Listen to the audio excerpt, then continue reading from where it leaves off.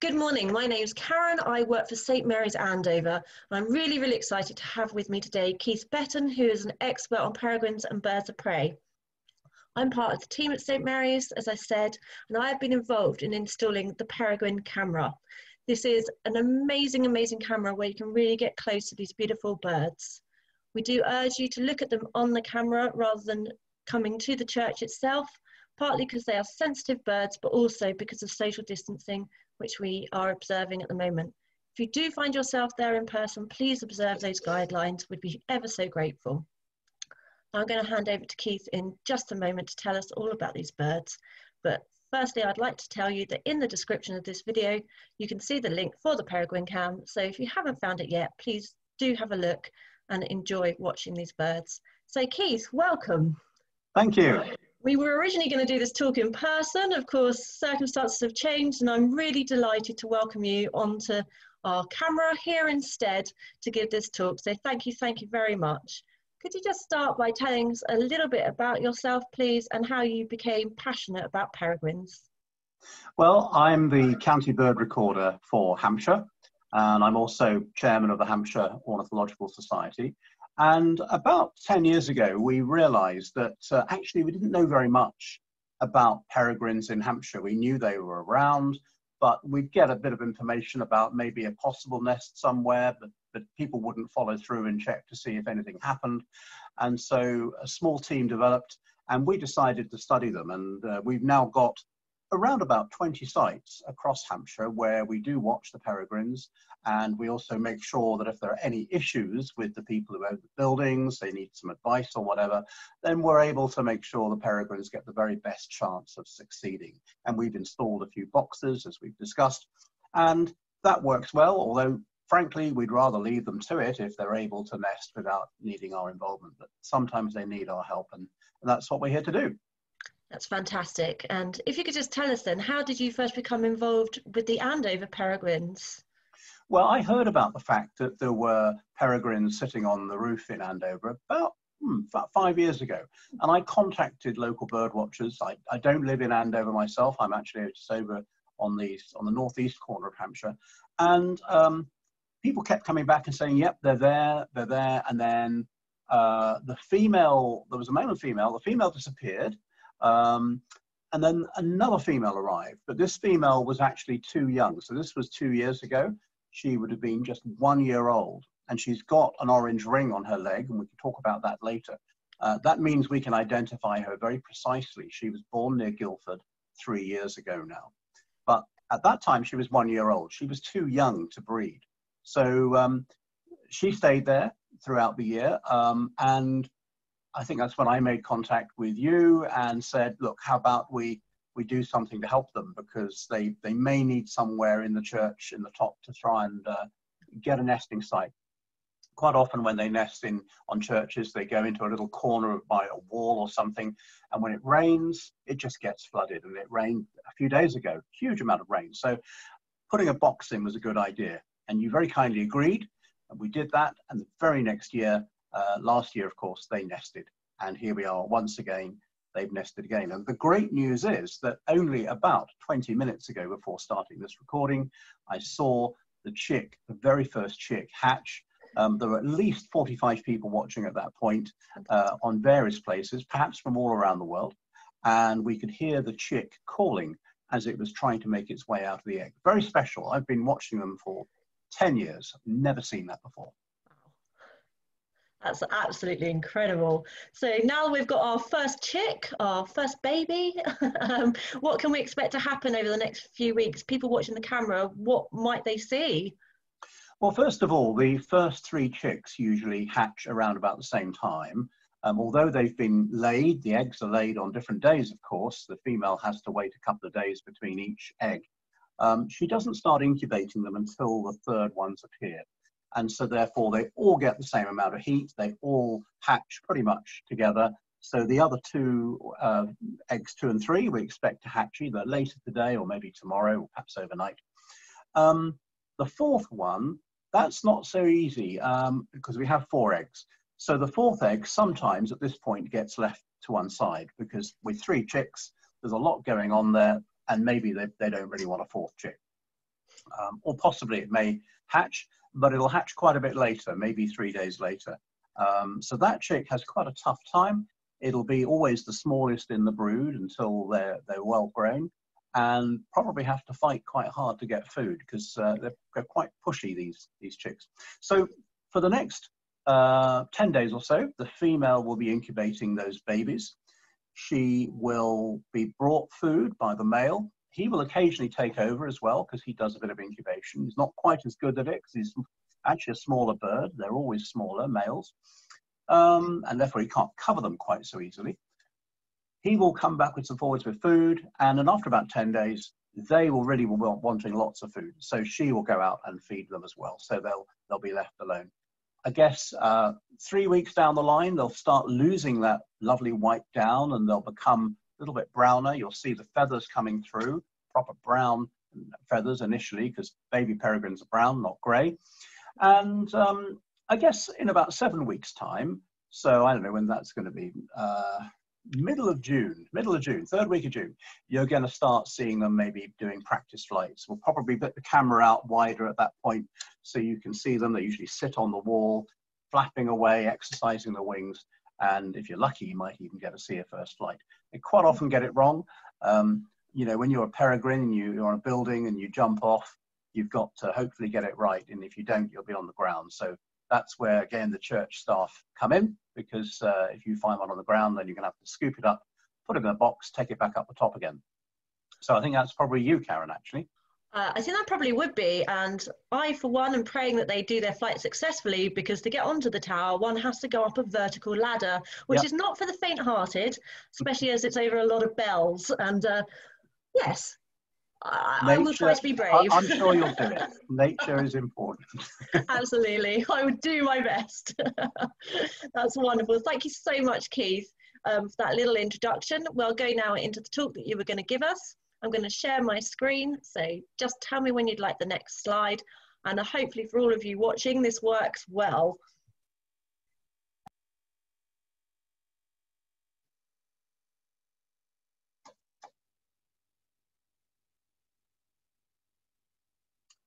Brilliant.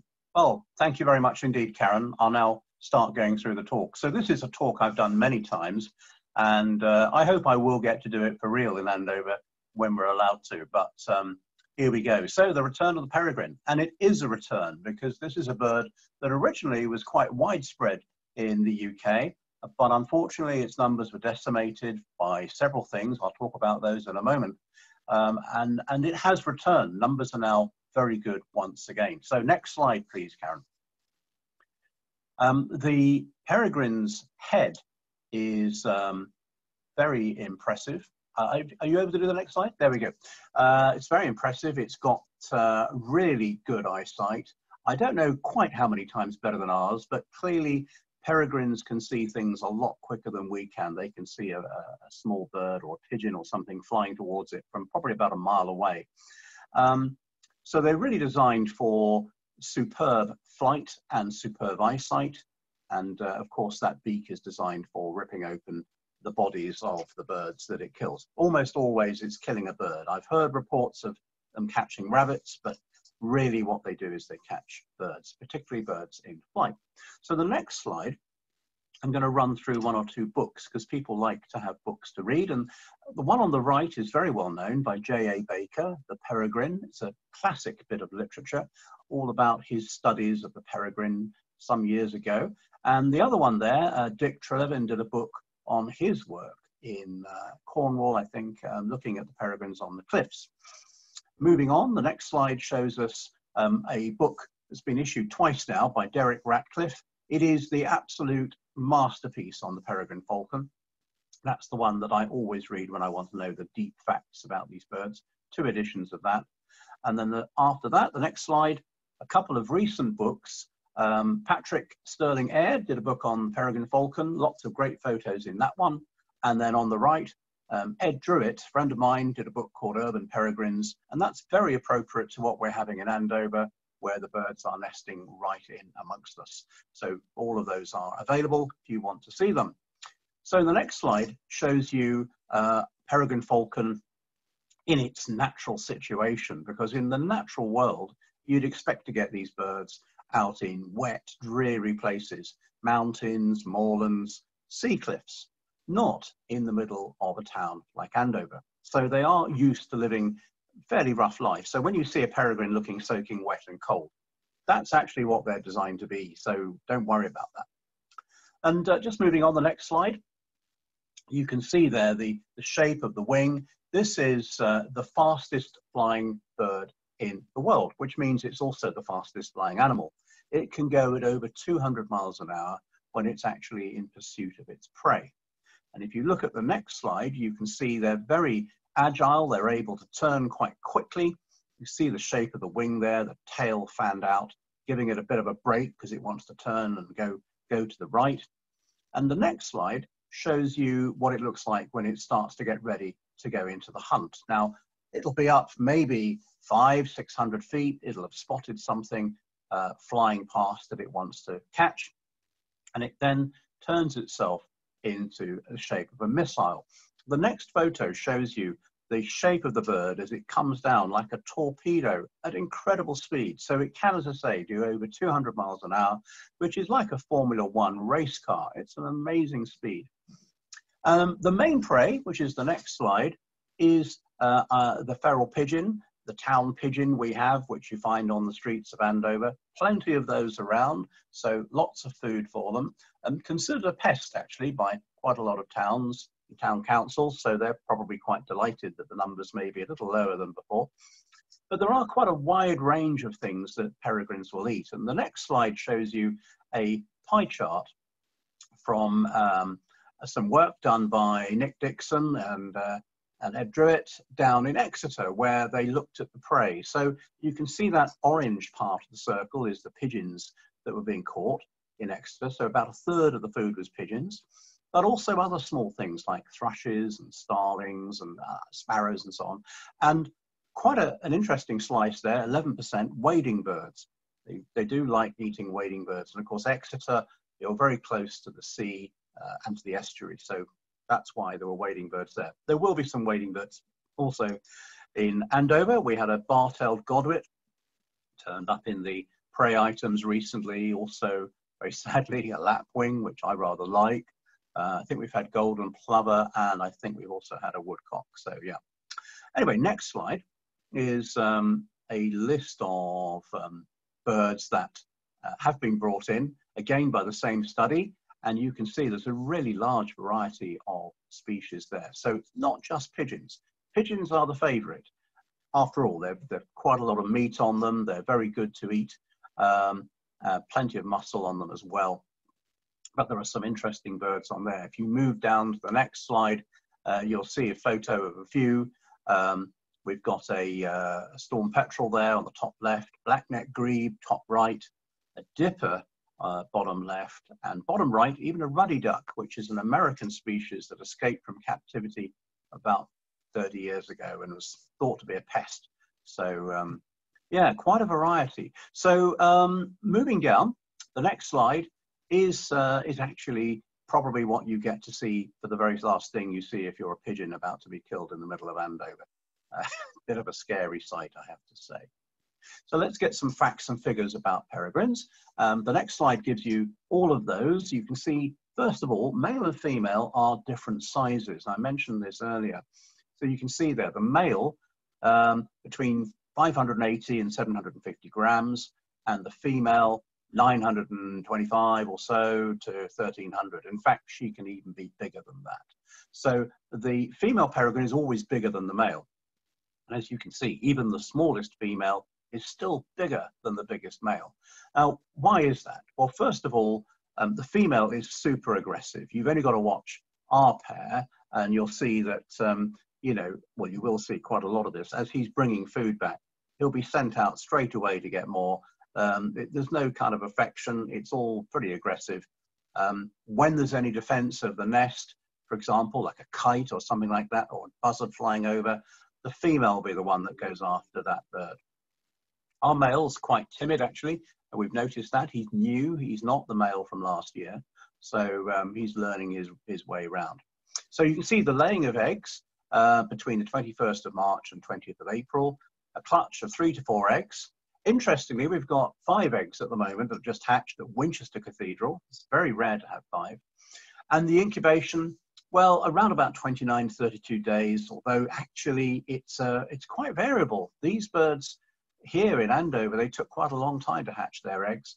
It's all depending on how much warmth they get. It's a bit like boiling a kettle. If you turn the electricity off for a bit, it takes longer to boil. They fledge after about 40 days or so. But, you know, in their very first year of life, mortality is quite high. Up to 70% can die in the first year. It's quite a tough life. You've got to learn to hunt.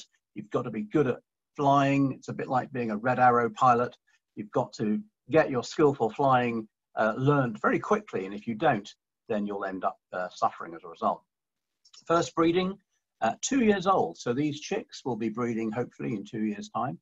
Probably not around Andover. They generally move 20 miles or so from where they've been born, mainly because they don't really want to be nesting with their brother or sister or their mum or dad. And the oldest bird we know of is about 15 years. They probably live a bit older than that.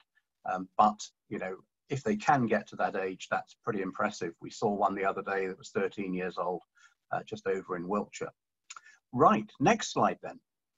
Here is a pair of peregrines. Now, the female's on the left and the male on the right. Now, they never sit together like this, which is why that's actually a collage of 2 pictures. Beauty and Archer, genuine pair. Now, you can see she is a lot bigger than him, and you can see he's actually quite cute looking, a bit like a toy. She's not. She's pretty aggressive. If you did get to meet Beauty up front, she'd probably give you a good scratch, whereas he might just run off. The way of telling a male and female peregrine apart is that the female has a little bit of buffy colour. It's very variable though on the neck and the throat, and you can see that on our female in Andover, whereas the male is usually very white and shiny. And the other thing is that if you look at the eye is actually the same size in both of those birds, but because he's quite a lot smaller, he sort of looks a bit bug-eyed. So male peregrines always look rather cute, a bit like a toy. And the female usually looks like a bit like a killing machine. Anyway, next slide, please. Well, reproduction has to happen. There's probably only one day in the life of a male peregrine where he feels like he's actually in control of what's going on, and that's it. And then shortly after that, hopefully we have babies appearing, or chicks, or eggs rather. Quickly moving on to the next slide. Here's where they all live. So peregrine is a worldwide species, and there are 19 different races of peregrines around the world, and you can see them all listed here. They vary from being quite small in Africa to being massive up in Siberia, where of course being big is helpful because it helps you to keep warm. Quite a lot of the birds up in the very north of the range move south during the winter. I've seen the Siberian ones, for example, down in Indonesia, where they go to get away from all the cold. And indeed, here in Britain, we have birds coming from Scandinavia. So moving on to the next slide, you'll see a really good book, which is for the real peregrine aficionados. It goes through every single one of those races. And as you can see in that picture on the right-hand side, they all vary slightly. The ones in the Middle East are actually a little bit more brown, like the bottom ones there. And the ones in America, for example, are much darker, same in Australia. So there's quite a bit of variety and variation amongst peregrines. So moving on, we have a picture here of a buzzard and a peregrine. Now, buzzards are not welcome anywhere near peregrine nests. We've seen this actually in Andover, where the pair have got up, particularly the female, and chased off any buzzards and also kites. Now, I don't think buzzards are likely to cause much of a problem for the peregrines, but they really don't want them there. And we have quite a few cases where buzzards have been killed because they've gone too close. So buzzards generally learn to stay away. Okay, the next slide then. You probably don't think about seeing peregrines on the ground because they, as you say, as I said, they fly and they catch things. But in the winter, on this field, for example, on a farm where it's quite snowy, they sometimes will eat insects and things they find on the ground. They very often sit on the ground waiting for something to come past. And for most of the time that we've known peregrines in Hampshire, they were only with us during the winter. They weren't here during the summer. And if you look at the next slide, It's a graph. So from left to right goes from January through to December. So bar 1 is January, bar 12 is December, and that's back from 1951 to 1990. And you can see that there were hardly any records of peregrines in Hampshire in the summer. And that's because they weren't breeding here in Hampshire. They were nesting on the Isle of Wight, and they were nesting in one or two other places like Sussex and Dorset, but they weren't with us. They were only with us in the winter. And probably quite a few of those winter birds would have been ones from Scandinavia coming here to keep a bit warmer in our winter. The next slide shows you the ringing recoveries of peregrines. Now, these are birds that have been tagged as babies, and then they've been found later in life. So you'll see up around Scandinavia, so Norway, Sweden, and Finland, lots of yellow dots there. Those are all birds that were ringed as chicks in their nests in Scandinavia, which then came to Britain during the winter months. And if you look at the purple dots, which are mainly down the coast of France, and there's one in Spain, those are peregrines ringed in Britain that made it over to other countries during the winter. So you'll see our birds move south, and the birds from Scandinavia move south as well, but they join us. So it's almost like a, you know, everybody changes their chair, as it were, and moves around one. Okay, so the problems, next slide please, the problems that peregrines face.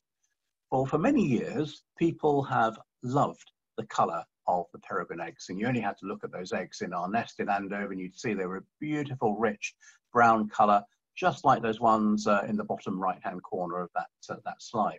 So this is actually in a collection in a museum. These are all peregrine eggs. They're variable in colour, sometimes 4, sometimes 2, sometimes 3. And they were so popular with egg collectors, and they were stolen from the nests. Now, the next slide shows you a gentleman, John Walpole Bond. Now, he lived in the 1800s and early 1900s, and he was the expert on peregrines in Sussex. And he wrote those 3 books, 3 volumes, The History of the Birds of Sussex. Indeed, he put a peregrine on the 2nd volume. But he was an egg collector. He collected all the eggs of peregrines that he could find.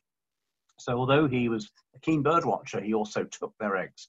It's amazing, really, that peregrines managed to survive. So their numbers were actually pushed down by activities of him and other people like him. Of course, it's illegal now to take eggs of peregrines, but back then it happened a lot. Moving on to the next slide, here we have a racing pigeon now, or homing pigeon. Now, during the Second World War, these pigeons were used to send secret messages from people who were stationed in places like France and so on, who needed to get urgent messages back to the UK to report on the advance of the war. And so these birds were being attacked, sadly, next slide please, as they came back into the UK. And the government said, right, well, we're not having this. We can't have these peregrines intercepting our messages. So the order went out that all the peregrines on the south coast of England had to be shot. And people were paid money to shoot them. And almost every single peregrine was blasted out of existence. It's very sad, but I guess you could understand at that time why they did that. The next slide shows you that peregrines really do like their pigeons. There's one sitting on a pylon, just actually ripping open the body of the pigeon. And the next slide shows you soldiers releasing a pigeon with a secret message. So it really was an important thing in the Second World War to not have these pigeons intercepted as they came back to Britain. So, of course, that ended after the war. Nobody was allowed to shoot peregrines anymore. But then their third problem came, and that's with the next slide. And here what you can see is a whole range of insecticides, very powerful pesticides that were developed during the 1950s, particularly in early 60s. And these were really strong. They were put onto seed and grain crops so that they would grow faster and better without having insects on them. Now, small birds ended up eating the seeds, peregrines ended up eating the small birds, and being at the end of the food chain, the peregrine was the one to suffer. And as a result, a lot of peregrines died. They died, and also their eggshells became very thin, and that meant that they cracked in the nest and the chicks never hatched. Peregrine numbers absolutely plummeted. And there's actually another problem, and that's the next slide. And this one still goes on today. There are people, I'm afraid, who do not like birds of prey, and they do not like peregrines, either because they're perhaps pigeon fanciers who don't like the fact that their birds are attacked on their movements, or they might be people on grouse moors or whatever who just simply don't like birds of prey. And what you can see there is a spring trap. That bird, of course, had to be killed. The trap was put next to the nest, and as it came back to feed its chicks, the bird ended up being snared like that. Terrible thing to happen. And of course, if you do that, you're going to likely go to prison, or at least have a very large fine if caught. Right, now the next slide gives you a map showing the distribution of peregrines back when I was a boy in the 1960s and early 70s. And you can see in England, there were very few peregrines. All of those birds along the south coast had been shot, and over the whole country, particularly in farming areas, birds had really declined. They were so careful about not revealing where some of those nesting birds were. They put them, for example, the ones in Cornwall and Devon, were put in a circle, all lumped together, so nobody knew where they really were. But anyway, that was the situation, well, 40 years ago or so. And now if we move on to the next slide, you can see the situation from the most recent set of surveys done, well, almost 10 years ago now. And you can see that peregrines have now spread. Every one of those little red triangles, which you can see, is an area where peregrines have moved into, where they weren't found in the original survey. So you can see all across Hampshire, much of southern England, there are now peregrines. Next slide, please. And you can see here, actually, in Europe, the situation's a lot better too. All those upward facing arrows show places where peregrines are doing well, they're getting more common, and they're spreading, they've got a bigger distribution. So only two places there I can see downward arrows. So that's good. Moving on to the next slide, there's a detailed map of southern England, and you can see all those triangles where those peregrines came to nest. Now, in some cases, they were there already before they got killed, such as Sussex and Dorset and the Isle of Wight. But as I said, Hampshire, they'd never been. So you can see from that chart on the left, they came to Hampshire in 1993, the very first nesting attempt from peregrines. And I'll tell you a bit more about that in a moment. The next slide shows you some results from some surveys over the years. Now, we do this every 10 years or so, looking at peregrine numbers. And you can see back in the 1960s, just under 400 pairs, and now well, around about 1,800 pairs or so, probably by now, maybe 2,000. The numbers really have gone up more and more. The next slide, please, shows you that actually that change is not equal across the country. So this is the comparison between the survey recently, well, in 2014, and the one 12 years before that. And you can see in Wales and Scotland and the Isle of Man, numbers actually have gone down. And in England, the numbers have gone up. 76% increase just between those two surveys. So we're the place where peregrines are doing well. In other places, in Scotland and so on, they're not doing so well. And that is actually partly down to pollution. There's quite a lot of pollution in the sea now, and some of the birds in Scotland feed on seabirds, and they're therefore taking on board mercury and things like that. So we've got the eggshell thinning all over again. And also there are, I'm afraid, quite a lot of people in Scotland who don't like birds of prey, much more than in England, and they are a bit inclined to shoot birds when they shouldn't. So moving on, let's talk about what happened in Hampshire. So this is a very famous chimney. This is the Fawley Power Station, and that chimney is due to come down actually this autumn. Might be delayed now, who knows, but that is the Fawley Power Station chimney, and that's where they nested in 1993. And indeed, they've nested every year since then. They nest actually just below the bit where, at the top, where it's the white bit. I always think it looks like an upside down cigarette, but just below the white bit, there's a small opening, and that's where they nest each year. They're not going to nest this year because it's been blocked off, just to make sure they don't, because they want to be able to bring that chimney down. The next slide shows you the next place they nested. So they nested in 1995 in the outskirts of Southampton, and they nested on a pylon. And they do like nesting on pylons. There's probably 5 or 6 nests on pylons in Hampshire, and they usually go for these ones where the insulators are kind of horizontal rather than hanging down. There's a little space I'll show you later where they can nest there. So that's where they started moving into there. And then the next slide is a funny one. This is a crane called Canute. Now this is a floating crane, and Canute moves around the docks in Southampton and basically is able to go to ships that need things lifted off to the docks. So a pair of peregrines nested on Canute and didn't seem to mind that Canute had to kind of move around the harbour and go to the different places in the docks. It's a mobile nest. But it was a bit of a surprise, actually, and if you just move to the next slide, that Canute had to do a lifting job on the Isle of Wight. So for a couple of days, Canute was floated all the way down to Cowes on the Isle of Wight, with the female peregrine sitting on the nest, actually on the crane. So she went all the way to the Isle of Wight, spent a couple of days there, and then came back again. The male stayed in Southampton, I suppose, defending the territory, but the female stayed with the nest.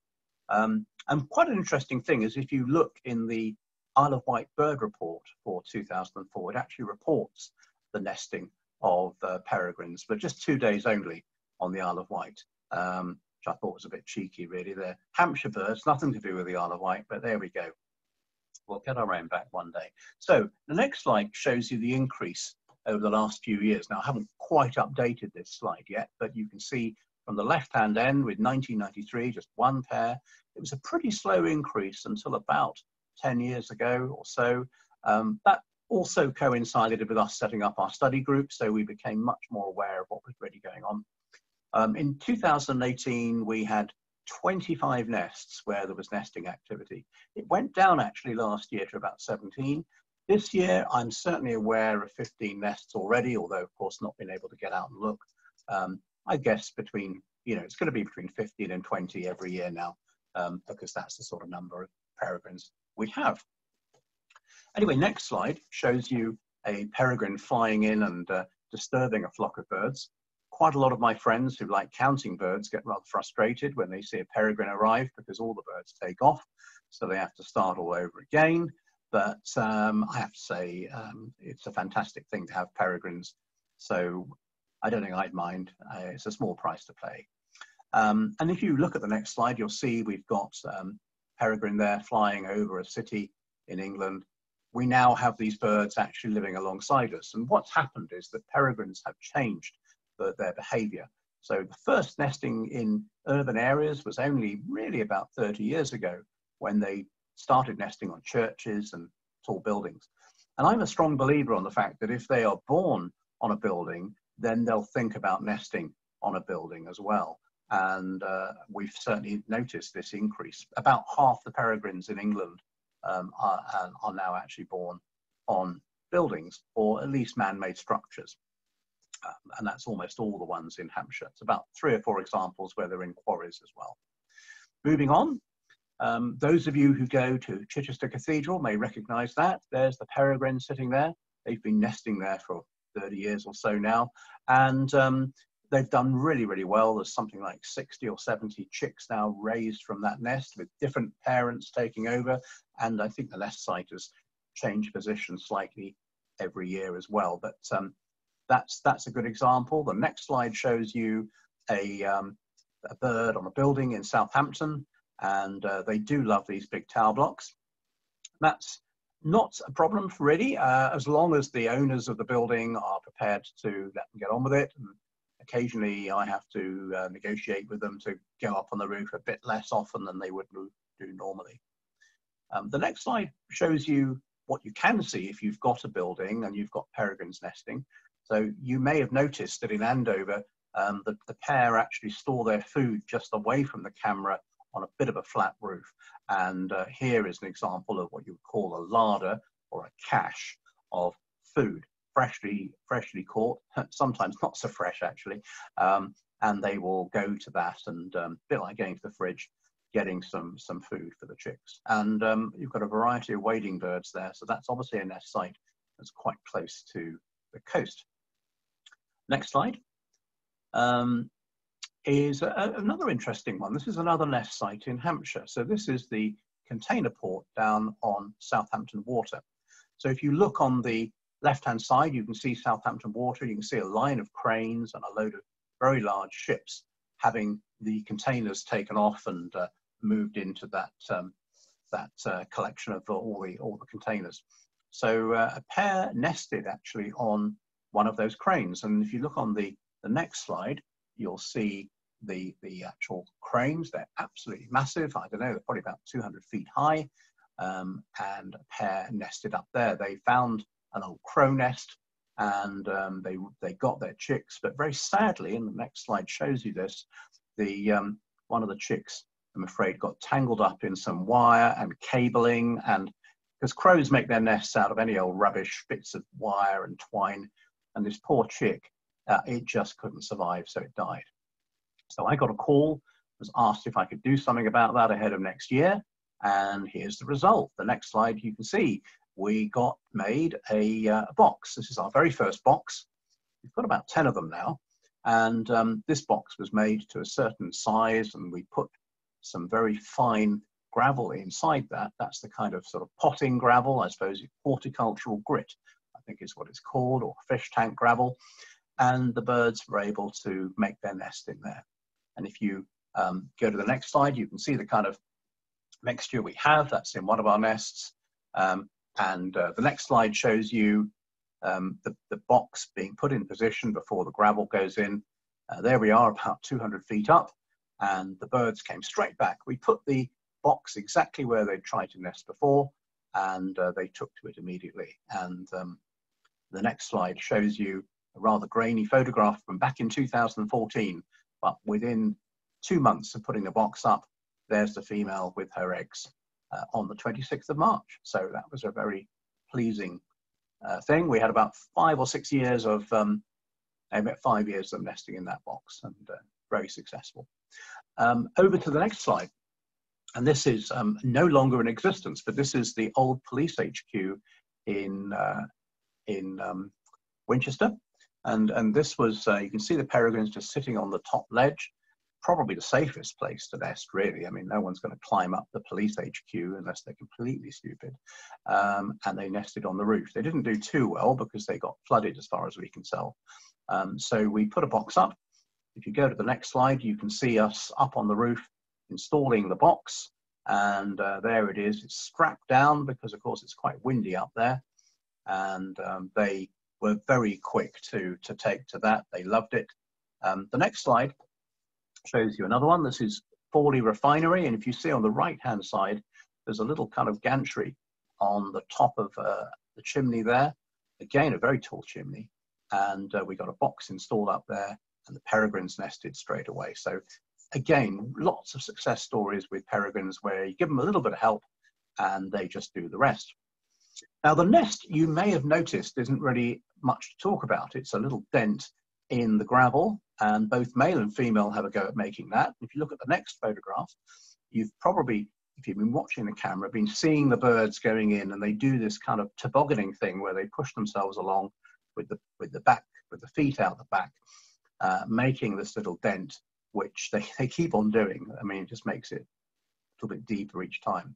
And if you look at the next slide, there's the bird looking rather proud for its efforts. That's the male taking a selfie, and very pleased with his efforts at making the nest.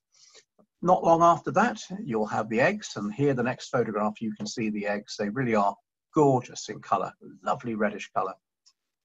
That's on a natural nest, though, on a mountain.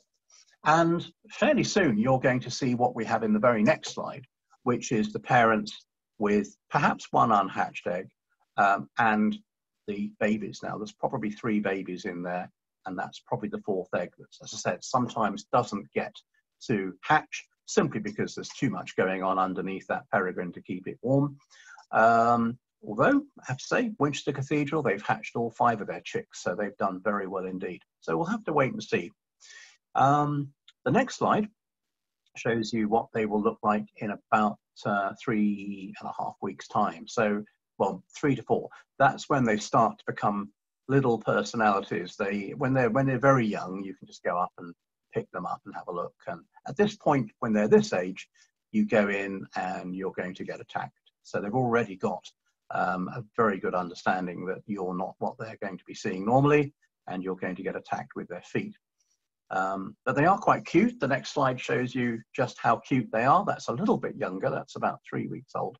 You can see both those birds have had a very good meal. You can see the crop, which is where the sort of top of the chest is very swollen on that left-hand one. So it's obviously just had a very good meal, as has the one on the right. You can see the difference in size there, those birds. Well, it could be that the one on the left's a female and one on the right's a male, but more likely that one on the right was later in hatching. It does take a while to catch up, and as I mentioned, has to be quite tough in getting a bit of attention from the parents and getting fed. You'll see the size of the feet there, big feet really from the start, and big claws too. You'll see an orange ring on that left-hand bird. We put orange rings on all of the peregrines where we can actually access the nest. That means we're able to follow that bird. Whenever it's seen, we'll know where it's gone and how it's getting on. And they also get a metal ring with a bit more detail on. So we may well ring the chicks at Andover. Just have to see if we're allowed to do that, but it would be great if we can. We've already seen one of last year's chicks actually in Norfolk about 3 or 4 weeks ago. So she's already moved all the way to Norfolk, about 150 miles. The next slide shows you again the ring, and here you've got a bird that we actually just put it down after the ringing, and there it is, just waiting to be put back into the nest. But you can see the length of the legs. Peregrines have very long legs that you don't realize it actually when they are just standing around, but they've got very powerful legs designed to be able to catch things very easily. Now, when they first emerge as chicks from the nest, I'll say that's about 7 weeks to come now, middle of June, you'll see what happens here, the next slide. And this is where Karen gets to go up the ladder. And here you've got a bird that's jumped out, taken its first flight, hasn't done all that well, has managed to land, but has managed to land on the wall. So it's clinging to the side of a wall, wondering what on earth to do next. And occasionally we have them doing that. They'll literally stay frozen like that for quite a long time, and eventually maybe come down. And sometimes, next slide, you'll see they end up on the ground and maybe looking a bit poorly. So that's where we have to get them back up in the box again so they have a second chance. This particular bird actually had ingested some lead.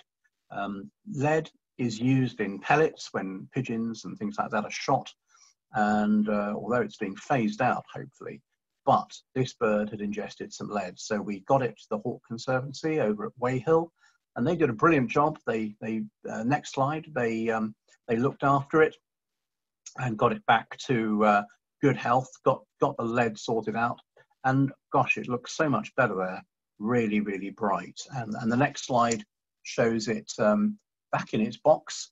But sadly, of course, all the other peregrines had gone because it had been in care for 10 days and all the other peregrines had departed with their parents. So this peregrine was on its own. I thought, oh, we're going to end up having to do something about this if we're not careful. Maybe I've got to find a foster parent for it, which you can sometimes do if they've got same age chicks still in the nest. They don't count the chicks. They just, an extra chick appears, they just feed it.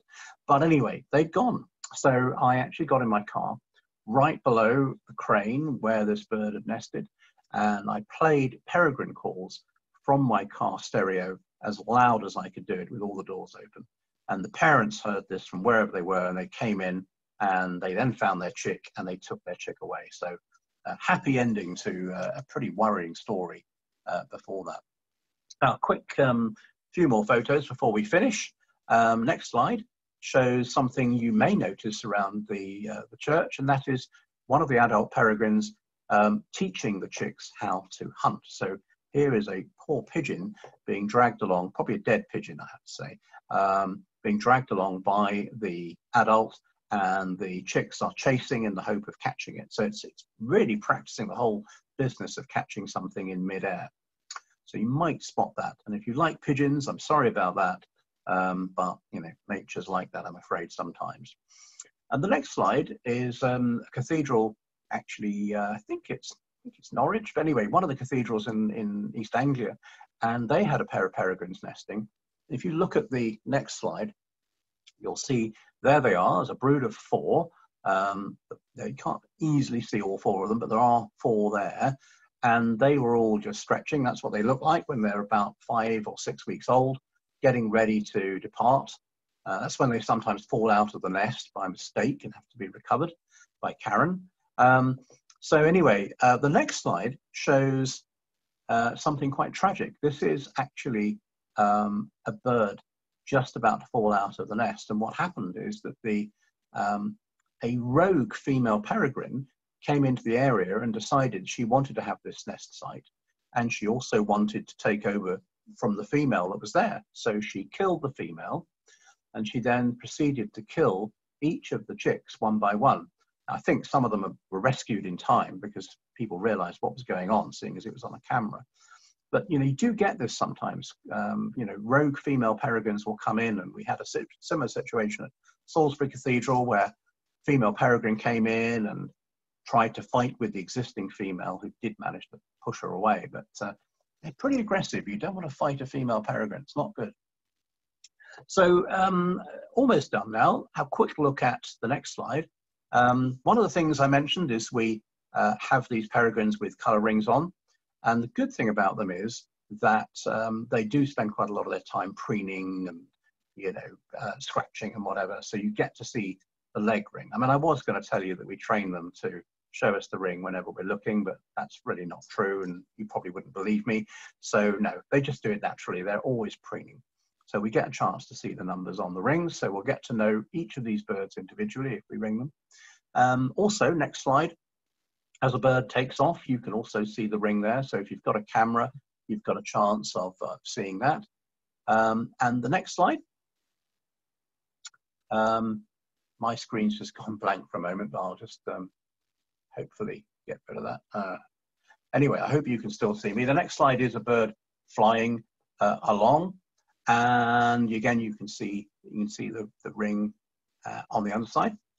And the next slide shows you a couple of pylons. And what we've got there is the pylons that they go on. The ones that have the hanging down insulators, they don't like those too much. They have to have something like a crow nest in order to be able to get any kind of where place to nest. But the ones on the right, they like those with the horizontal insulators. And if you go to the next slide, you can see a couple of peregrines on a pylon, and the slide below that, you can actually see a peregrine looking out from where the joins come together, and that bird has basically gone there and is making a nest in that small space. They don't really have much of a nest in there, just a bit of dust probably. And then just the next slide shows you one of the nests in pylon, and this is actually an old raven nest which the peregrines managed to use. In fact, I think in one year the ravens were in there, the next year the peregrines were in there, and I think in one year the ravens got in early and they'd finished by March, so the peregrines moved in March. So they're very good at using up their nests. And the final slide I thought I'd just show you is a shot. I absolutely love this. This is actually in Chicago in the USA, and here we've got a peregrine pair that have nested in a window basket, or I suppose window box you might call it, on someone's apartment block. And there is the view as this gentleman took the photograph, looking out of his sitting room out into the Chicago skyline. And there he's got this adult peregrine with the 4 chicks just sitting there. And they got totally used to the fact that the birds were there, you know, and they were being watched, so they didn't mind at all. I think that's absolutely superb, especially that third one along that seems to be showing a lot of interest in whatever is being seen. So Karen, thank you for doing the slides. And I'm obviously happy to take any questions you may have. Brilliant. Thank you so much, Keith. I absolutely love the idea that a female peregrine and her nest went on holiday to the Isle of Wight. I think we'll ask people who are watching this If you email hello@stmarysandover.org, and I'll pass any questions on to Keith that he's able to answer. Just a little reminder then that if you do see the birds in person, please still observe social distancing, and that in the description for this video is the link to that peregrine cam. So thank you so much, Keith. We look forward to seeing you in person, I hope, soon in Andover. I think our technology stood up pretty well, apart from my little PowerPoint had a bit of a wobble near the beginning, but it seemed to recover itself, so that was all right. So thank you very much once again, and we look forward to meeting you properly in person. Yeah, and thank you, Karen, for all the work that's has been done at the church. It's been really easy dealing with you, getting the box installed and so on. And I'm going to look forward to seeing you going up and down that ladder. I'm probably a bit heavy for it, but I think you'll be fantastic at that. So thanks for volunteering to do that. Well, I have somebody in the congregation who is a fantastic help and has been really, really key in helping us do that. So I'm very grateful for him as well. A little shout out to Richard if you're watching. Thank you. And I must say thank you to everyone who paid towards the cost of the camera, yes, which has been really good. I mean, it's such a clear camera. We've got them in several places, but this one is the best we've got, frankly, in terms of clarity and everything else. So really fantastic for all the people who helped. Brilliant. Thank you for that. That's wonderful. We add our thanks to that as the church as well. It's been such a good community effort. So everybody stay safe, stay watching, and hopefully we'll all get to see that first flight.